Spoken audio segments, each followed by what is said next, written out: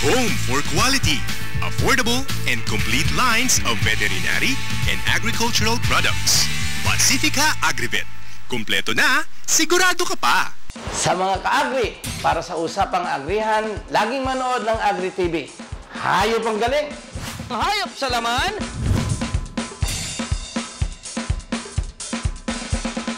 Hayop sa impormasyon!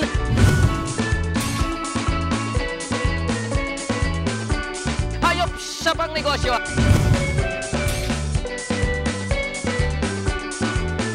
Hayop sa dating!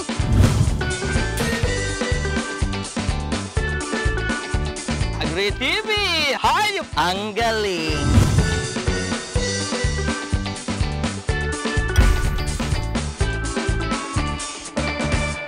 Fights parasites and infections, provides vitamins, minerals, and supplements, giving you a wide array of grooming aid for all your pet needs. For your dogs and cats grooming, Frenzy shampoo for him and for her, and Cuddly Pet Cologne, leaving your pets smelling fresh and clean. Fights parasites and infections, provides vitamins, minerals, and supplements, giving you a wide array of grooming aid for all your pet needs.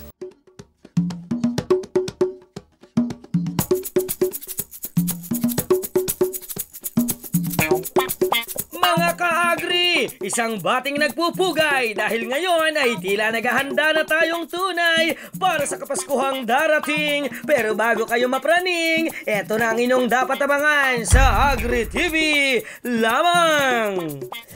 Baboy ang tip sa Piggery 101. Marami na namang matututunan, handog ng Univet at Pigrolac yan.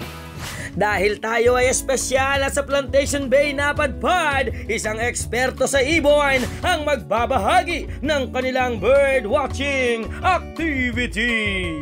Sa Happy Pets 101 pa rin, ating alamin mga nakakalason sa ating mga pets, lalo ngayong holidays. Kaya naman pakatutukan, let's go! At mag-Merry Christmas na tayong lahat! Sa unang buga ng 4th season ng AGRITV, Hayop ang Galing! This portion is brought to you by UNACO in partnership with ITCPH. Malapit na bang bumida ang mga baboy? Ngayong Kapaskuhan, siyempre laman niya namang handaan. Kaya welcome po sa Usapang Baboy, Piggery 101. Hatid ng Pigrolac at Univet po yan. Para sa mga hog raisers ng bayan, pati na rin sa mga gustong pasukin ang negosyong babuyan. May yaman sa babuyan, basta tama ang pagpapatakbo niyan. Kaya laging tunghayan ang Usapang Baboy, Piggery 101. Magandang umaga po sa inyong lahat. Ako po si Dr. Edith J. Lasanas ng UNACO.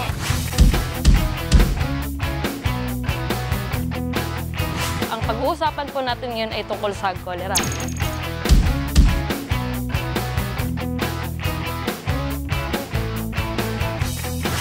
So ano po ba ang hog cholera? Ang hog cholera po ay ito ay kinakos ng isang virus. Ang simptomas po nito ay mataas na paglalagnat,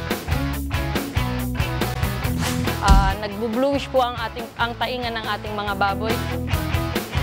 At ang isa pa po ay medyo nag-goose stepping gait po ang tawag po dito.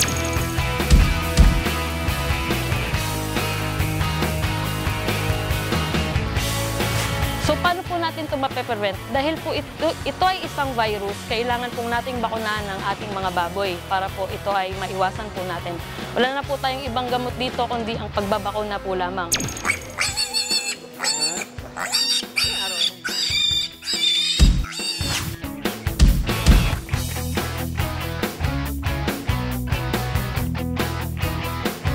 Sa ngayon po, pag-uusapan natin ang mga bakuna na available sa market para po sa hog cholera. So ang unang-una po ay ito ay tinatawag nilang Chinese strain. Ang Chinese strain po, ito po ay ang hot strain. So kinakailangan po na ang baboy ay magkalagnat para po magkaroon ng epekto sa kanyang katawan ang bakuna.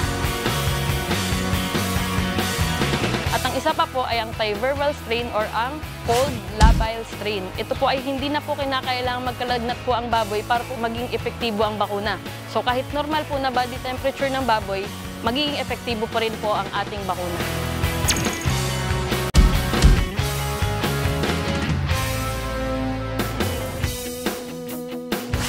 bakit po triverval strain? Ang triverval strain po kasi katulad po ng sinasabi ko po kanina, hindi na po kailangan magkasakit ang ating mga baboy para maging epektibo po ang gamot.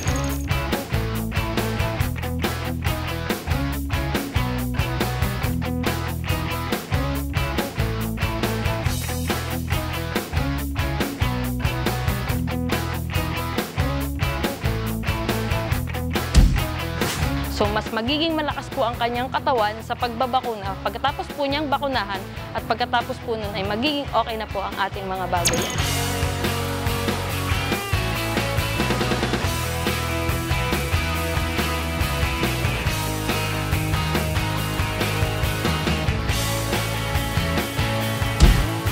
Ang tanging produkto na gumagamit po ng triverval strain ay ang Coglapest. Dahil po triverval strain ang ginagamit ng Coglapest, ito po ay safe at hindi na kailangang magkaroon ng sakit ng baboy para maging epektibo ang gamot.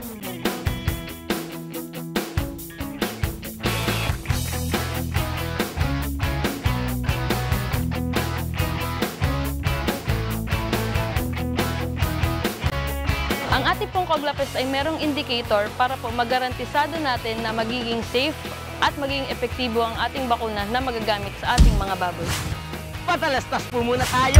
Pabalik ang usapang baboy. Piggery 101, konting paalala po lamang. This portion was brought to you by UNACO in partnership with ITCPH.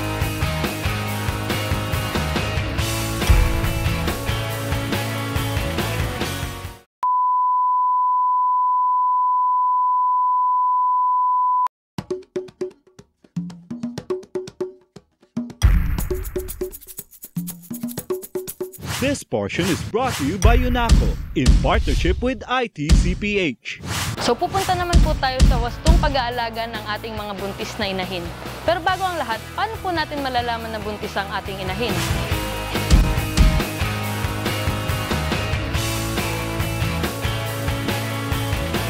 Unang-una po, pagkatapos po pakastahan ng mga inahin, pagkatapos po ng 17 hanggang 24 na araw, kailangan po nating alamin kung naglandi muli ang ating mga inahin.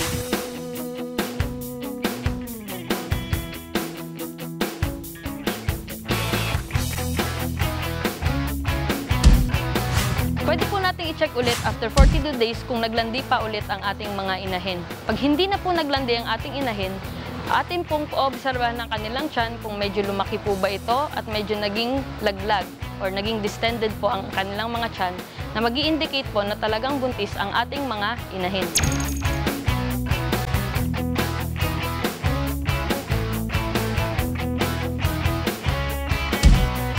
Pag medyo sigurado na po tayo na buntis ang ating mga inahin, pwede po nating bantayan ito.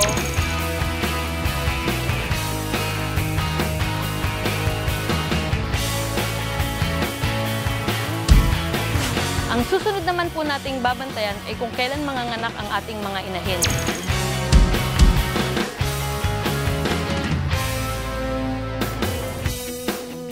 Pagkatapos po nating pakastan ng ating mga inahin, ilalagay po natin sila sa isang gestating pen kung saan po malilimitahan ang kanilang mga galaw at maiwasan natin ang abortion. Dapat din po ay binibigyan natin ng ating mga inahin ng sapat na pagkain para po sa kanila. Huwag po yung mga pagkain na normally na binibigay natin sa ating mga palakihing baboy.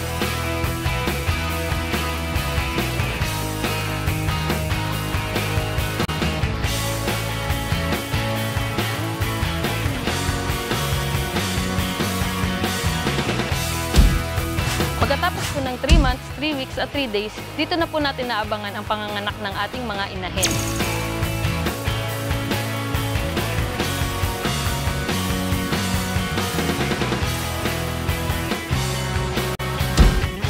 Sa una araw po ng panganganak ng ating mga inahin, huwag po tayong magbibigay ng pagkain, ngunit siguraduhin natin na sapat ang tubig na available para po sa kanila.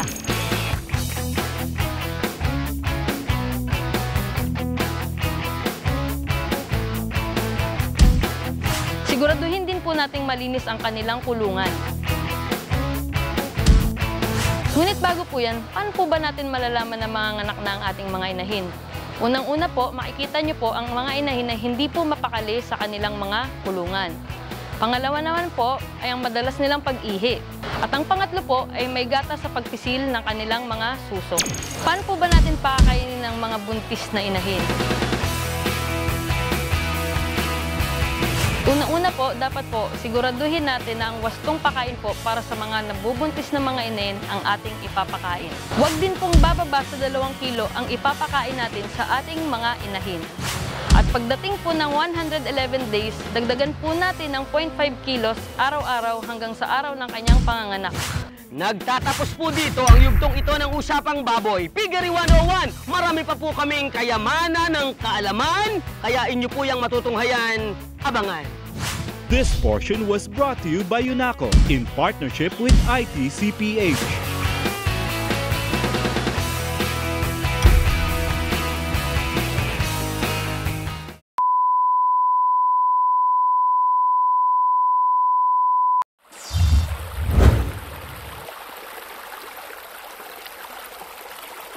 Isang maligayang Pasko po sa inyo at meron po akong napakagandang regalo mula rito sa nakatagong paraiso ng Plantation Bay Resort and Spa kung saan ang makikita nyo mga ibong pagkagaganda at kasama ko naman po pagdating sa ibon ang eksperto po dyan, isang ornithologist, wala pong dili iba kung hindi si Mr. Richard Barilla. Sir, hello po. Magandang umaga. Ayan, napakaganda ho ng umaga natin dahil tingnan nyo naman yung ating kapaligiran. Napakarami palang ibon dito, sir. Saan po ba galing yan?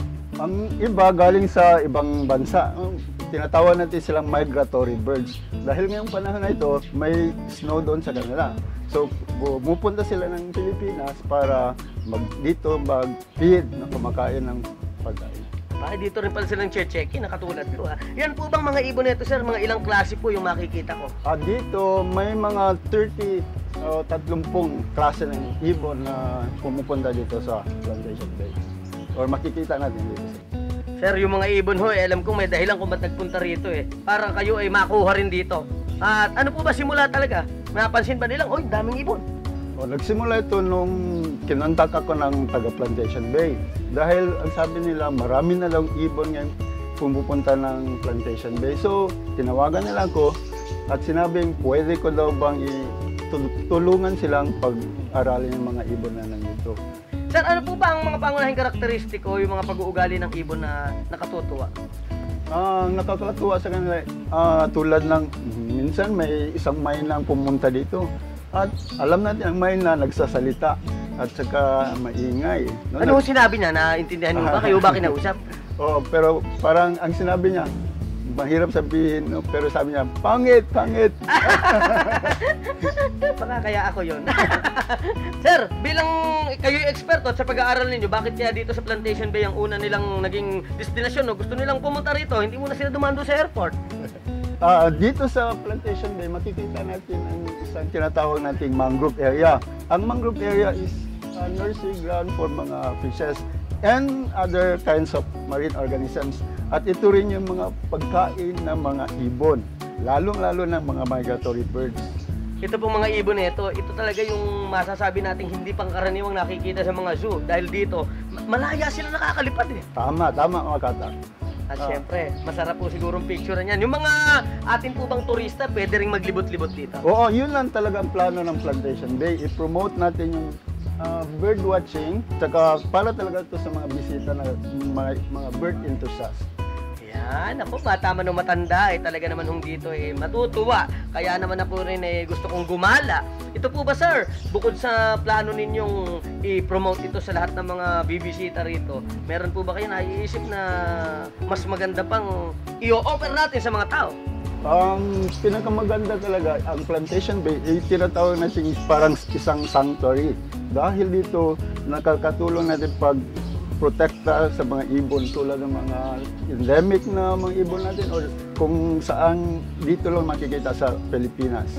At sir, ito na po yung pagkakataon para imbitahan po sila, lalong-lalo na sa panahon na to ng Pasko pala, dito sila rumarampa, nga. Sa mga bisita na gustong pumunta ng Plantation Bay or lahat ng mga bird enthusiasts, magandang panuurin at magandang tingnan natin ang mga ibon dito sa Plantation Bay. Saka marami tayong makikita mga migratory birds, saka endemic birds ng Pilipinas. Ibon mang may layang lumipad, panoorin nyo at kayo ay magagalak. Maraming salamat po sa inyong pagpapaunlak.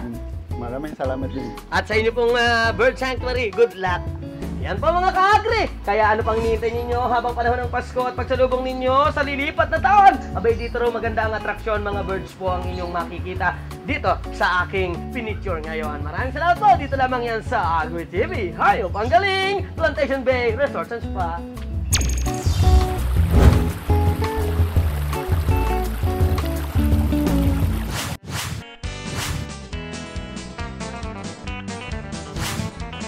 Wala pa rin ako nahuhuli. Pero bibigyan ko muna kayo ng trivia mga ka-agri dito sa I Agree!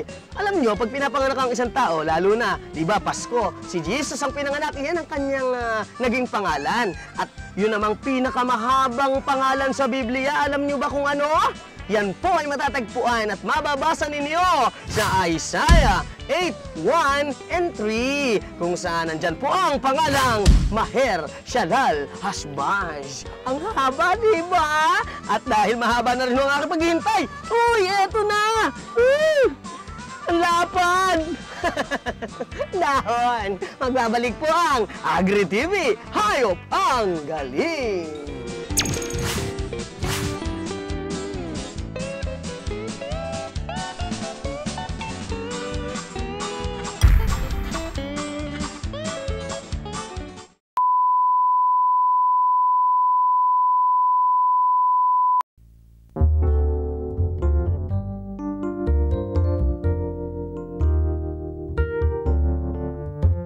Only one thing fuels life.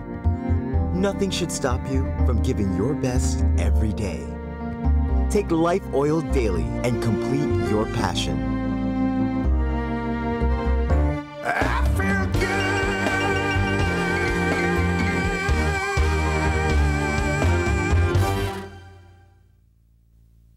Fights parasites and infections. Provides vitamins, minerals, and supplements, giving you a wide array of grooming aid for all your pet needs.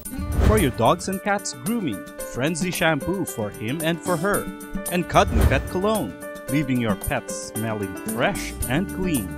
Fights parasites and infections. Provides vitamins, minerals, and supplements, giving you a wide array of grooming aid for all your pet needs. Para sa inyong alaga, sa LDI Amoxicil magtiwala, sa gramo lamang, pati rin sa timbang, at sa presyo, talagang panalo.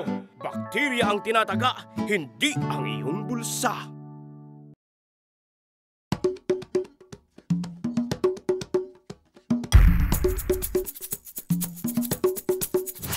This portion is brought to you by BioCure Antibacterial. Merry Christmas from Happy Pets 101 and Vets on the Block. This is Dr. Ray. And for today, we're going to discuss common problems with our pets during the Christmas season. Christmas decors. Almost every household would put in fresh or real poinsettias. Poinsettias are very toxic to dogs and cats. So we should make it sure that they don't chew on the leaves of poinsettias, as these are very toxic to them. On top of that, definitely we'll have abundant supply of fruits, several cakes. Not everything is safe for our pets, so we have to keep them away. A good example is raisins, grapes, which are often found in our fruit platter and your raisins in the cakes. So avoid giving them to our pets. And the best of all, chocolates. No. Never give your pets chocolate. They might not die right away, but cumulative levels of chocolate would lead into sudden death of our pets.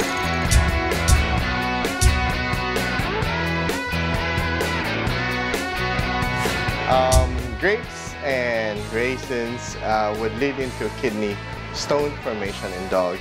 That's the reason we don't encourage them to be given to our pets. Chocolates, often than not, they would show signs of gastrointestinal disorder, which are indication na nalalasa na dahan-dahan yung body. So, nagsusuka, minsan matamlay, but these are often left as a complicated diagnosis. Hindi mo siya ma-narrow down na yun na talaga kagad yung dahilan, because hindi naman siya nangyayari kaagad-agad pagkakain niya ng chocolate. Leftover food, Normally, as a veterinarian, we don't recommend talaga na pakainin sila ng tira-tira. Especially na most often ang mga tira na nasa hapagkainan will be mga matatabang portions. So kung hindi healthy para sa atin, mas lalong hindi healthy para sa kanila. And dogs by nature, hanggat merong pagkain nakikita, the more na-encourage na kainin pa. So this could lead into more complicated problems like gastric dilatation volvulus, or as simple as indigestion or impaction, or in simple words, dyspepsia sa humans. Hams are preserved. They contain preservatives na in the long run, magiging it's either toxic din sa katawan sa atin or even sa alaga natin. And often than not, sensitive sila dito sa mga preservatives na naglilid ito ng mga skin disorder sa mga alaga nating pets.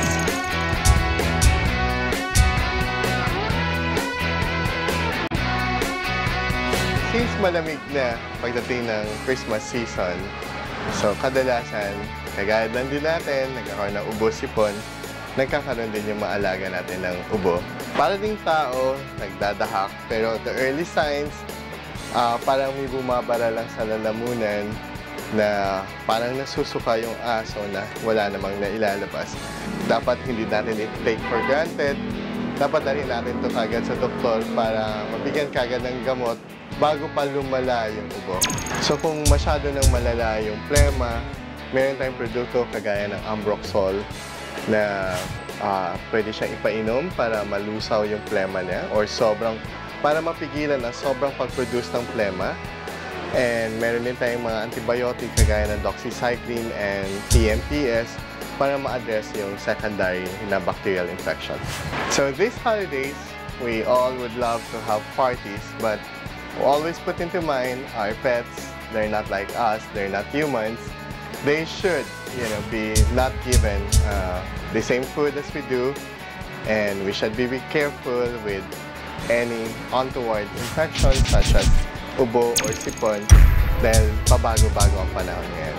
So, Merry Christmas to everyone. This portion was brought to you by BioCure Antibacterial.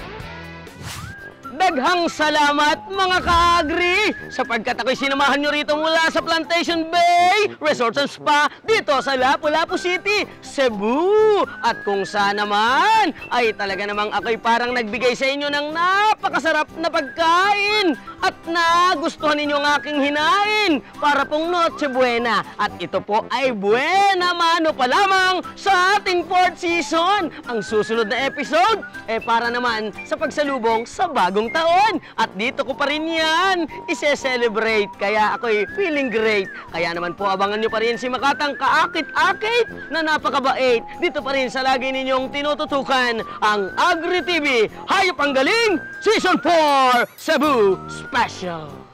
Makata would like to thank the following: Headway Vera Salon, Glitter Photo Court, Dentista Ko at Robinson's Place Malolos, My Philippines, available at all Cultura outlets, and Divine's Grill Asian Cuisine.